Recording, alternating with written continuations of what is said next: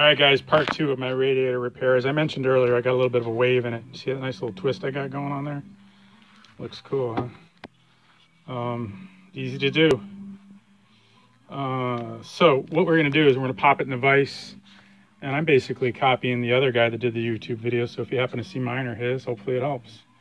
So I put a rag in there just to buffer it up a little bit, not mar up my radiator too much. So I'll just drop it in. Hopefully doing this video, I'm likely to drop the radiator and break it, huh? Anyway, got it in there. Basically, then I'm just going to twist this thing straight. So torque it from up here and twist her straight gently. All right, good luck with yours. Thanks.